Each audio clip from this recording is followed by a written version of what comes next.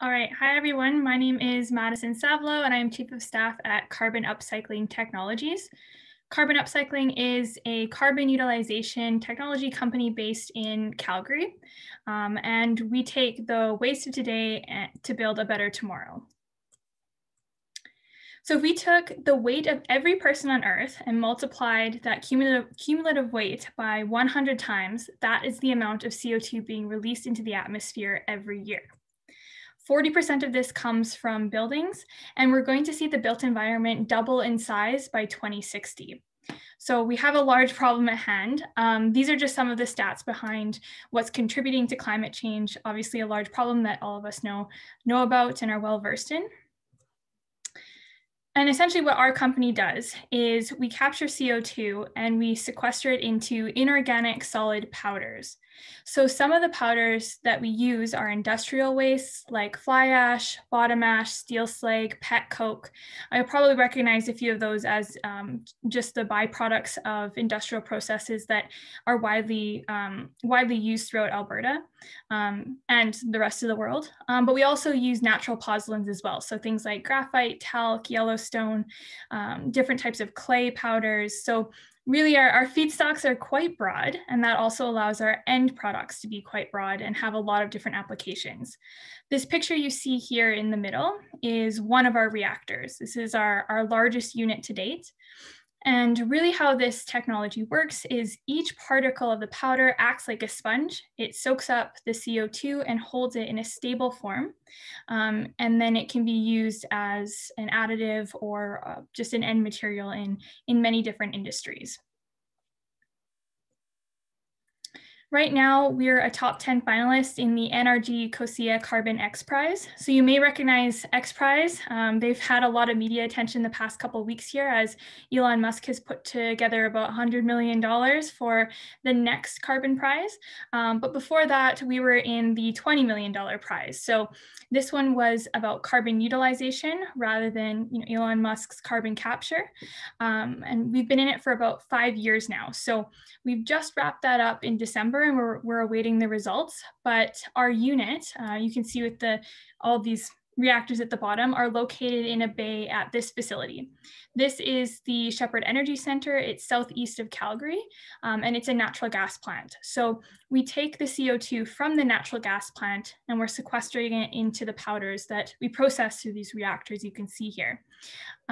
This little alpha reactor, it was about the size of a cookie jar. That's something that we used ages ago. It was one of our very first reactors. And since then, we've scaled our technology over 10 million times. So the ADA reactor, it processes 20 tons of material in a batch, and each batch is about 5 hours with that machine. With some of the other reactors, though, we do run them for different lengths of time, even up to a couple of weeks, depending on how processed we want the material to be. So it's a very versatile technology, and it's been really exciting to see our demonstration facility come together. This whole site, with all of the carbon utilization companies in total, plus the capture unit supplied by Inotech Alberta, is called the Alberta Carbon Conversion Technology Center. There's very few of these centers around the world. One of the other ones is in Wyoming. That was the other site for the X Prize, and there's a couple others too run by the government, but really, really novel technologies being demonstrated here. And we're lucky to have it just southeast of Calgary. Now you may be wondering what type of products we actually put these powders into and how useful powders can actually be, but the technology use case is very broad. So our very first product line that we developed was an anti-corrosion coating. This was sold first in 2017. We were only 2.5 years old, and that allowed us to become the youngest carbon utilization technology in the world to earn revenue. Typically, it takes about 12 years to become commercial. So we were quite proud of that moment. But really how this works is we coat grease interceptors at fast food restaurants. Right now, we're trying to work into water and wastewater infrastructure and bigger infrastructure as well, but it is a very, very easily applied technology. Our concrete additive is our biggest demonstration. that large reactor that I was showing, that processes only concrete additive.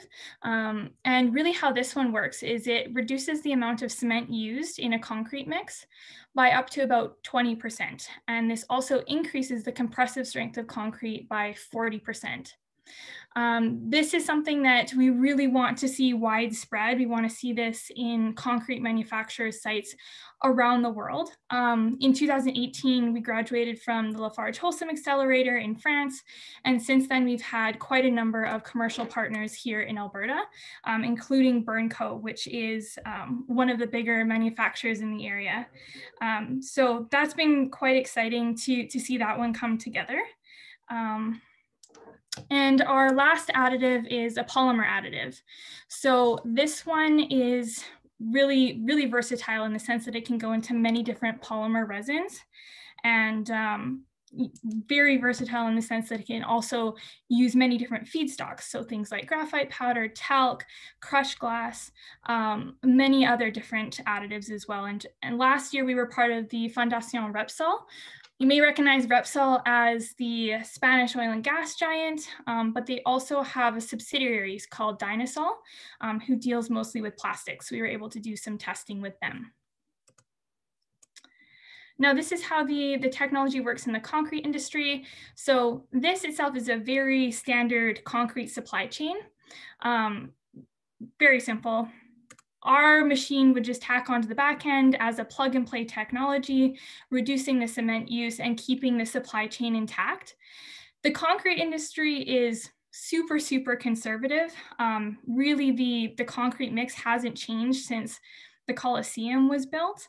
And so that's been really, really interesting to see a lot of these bigger players coming together and asking to change how much CO2 emission they're releasing by changing a mix that's really been standardized for years. So this is something that's really important to note, is that a lot of technologies that are entering these conservative spaces have to bridge this gap between conservative industry and big innovation. So this is something that we've done to assure that, and making sure that we have a modular unit. It's very easy to operate, but the technology behind it is very solid. So some of the features of this are having a low energy carbon utilization process. We don't actually break the CO2 molecule when we're doing our carbon utilization tech, which is really important. It allows us to conserve energy. It makes the process a lot simpler. And that's just something that is really important to note in this industry as well, is that you want to make sure you're not releasing more energy to actually do your process than what you're sequestering. So yeah, this is our technology. We're also working to get onto renewable grids. And at the moment we are batch process. So this allows us to tailor our technology to non-peak electricity hours. Now, some of the global impact that we can have is mostly around the greenhouse gas reduction potential of each of our product lines. Some of these industries you may be more familiar with than others. The anti-corrosion coating definitely wasn't something I ever thought I would be into, but it's a really interesting market. And really what this one is saying is that we're trying to extend the lifespan of infrastructure and not replace it. So it's really that opportunity cost of having to not replace your infrastructure quite so often or repair it. That helps you reduce the greenhouse gas emission in that you're not expending more material to fix things. The concrete additive really is very simply the largest impact we can have, because concrete is the second most used substance on Earth other than water. If we were to hit about a 75% market share of the fly ash industry, which is one of the main feedstocks we use, we would see about 1 gigaton of CO2 reduction per year. So that's pretty large. For an individual concrete manufacturer, that's about a 25% reduction in CO2. And then for our polymer additive, because we're replacing synthetic additives and synthetic nucleators, that allows us to reduce the greenhouse gas potential of these products by about 90%. They don't go into quite as large a projects as what the concrete would. So really we're only seeing about 3.7 megatons there. Now, some more interesting industries that we're getting into now, other than just selling our products B2B and seeing these powders go out the door, we've actually started a consumer product line. So this is something that I lead and has been really exciting to see come together. We want to show to the world and to consumers that they can be a part of carbon tech. So if this is something that interests you, I highly recommend checking it out. And there's a lot of other companies in this space that are doing something similar. To engage with the general public, we have to have products that people can touch and feel and understand in a way that allows them to also engage directly with the CCUS industry and technologies. So some of the products, I have pens there on the screen, but we've made yoga mats, we've made planters. We've made watches with a concrete face, which has the CO2 embedded in it. We're also working on a large textile project and also into cosmetics. So really, really super broad, but we're really excited to see this take off. So we're calling this new brand Expedition Air, and you can look it up for on all the social medias, and we have a new site launching on March 2nd. So you'll be able to access all these products and purchase them for yourselves. Other than that, we are looking to license out the technology. So this is a main portion of our model. We want to see this technology used very, very broadly across the world and in different regions and in different industries. So we want to license out our reactors, and we don't necessarily want to build all of these ourselves every time. So looking for partners in which we can do that with is really key to the success of this technology and to our company. So yeah, that's kind of where we're at right now, and we're doing always new research on materials. I think it's really interesting working at this company and being able to engage with that and be part of the R&D portion. I myself don't have a technology background, but I've been in there with the reactors and explaining nanotech every day, so it's really exciting to see the R&D projects come together. I remember even with the cosmetics, I had clay that I used for face masks at home, and I realized it's something that we could definitely process. So I brought that to work and we processed it in one of the smaller reactors. So really anything is possible. And I think that's kind of a cool aspect to the startup world as well as to carbon tech. So to date, I'll just quickly do an overview of some of the partners that we've had. All of our anti-corrosion coatings are in fast food restaurants, so that's why you see some recognizable labels there in the users of our products. But we also have some really big partners on the technology side in universities and in research bodies. So that's been pretty great to see all of that support come together. In terms of awards, as I mentioned, we're the finalist in the X Prize, so that's really exciting, and stay tuned for the results of that. Hopefully you'll see our names as a winner, but we won't find out until around April. We've also won a Solar Impulse label, which is a really exciting prize as well. It's only given to 1,000 companies worldwide for their clean tech solution. And there's tons of amazing companies that have been awarded this. It's a really, really interesting prize to look at if you're interested. Those are probably the main ones at the moment. We are starting up operations in New York State because we won the 76 West competition. So we will be going global. Pretty exciting step for our company. And this is our team. We have the founders, Greg and Apurv, who started this in 2014. And with all the technology growth that we've seen, we've also had a team grow as well. So these are just the main people that we work with in the office and in the shop, but we have contractors, consultants, and a wider ecosystem that supports us through all of this and are equally as much of our team as we all the core members are. So yeah, pretty exciting to be a part of this group. Yeah, so if you're interested, I know it says field trial validation and licensing of technology, but this is just a kind of a more standardized deck, I guess. Somebody had changed it while I was off of it. So if you're interested in learning more, please don't hesitate to reach out, send me an email or find me on LinkedIn. We always love having conversations about what we do, and I'd be happy to answer any questions. Hi, Madison. So our first question is, how much energy input or power does the equipment need to operate? It depends on which reactor. Some of the larger ones are pretty low. It's about 120 kilowatt hours per ton of material processed. That being said, we are on the Alberta grid, so at this moment we are not carbon negative. We do have a positive impact.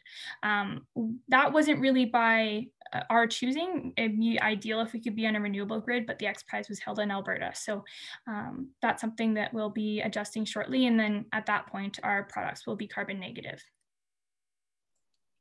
Okay, awesome. So the next question is, do you have any info on the net additional energy requirements for the concrete production, including for the sequestration and modified manufacturing process? How do net costs compare to traditional concrete? Yeah, really good question. I mean, we actually don't manufacture concrete. We manufacture a concrete additive. So that's really the only portion that we're able to talk to. The concrete industry itself is terrible for carbon emissions, and the main portion of that comes from cement use. So cement is the most carbon intensive portion or ingredient, you could say, in the concrete mix. It's also the most expensive.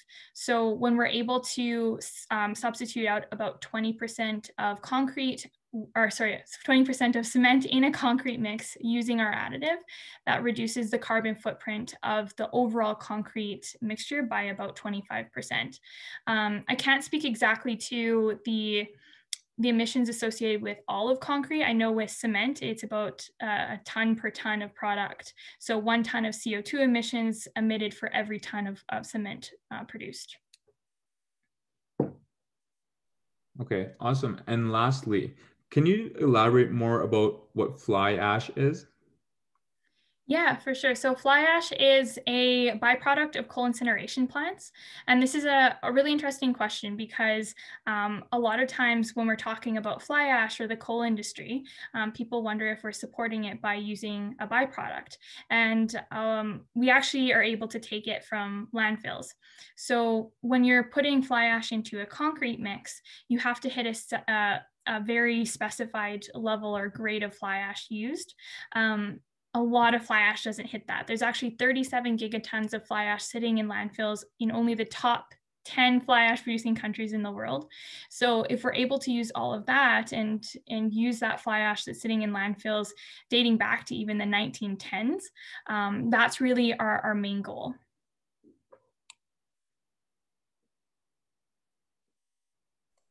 Okay, we have one more question. It says, how does the technology compare to existing technology on a life cycle scale?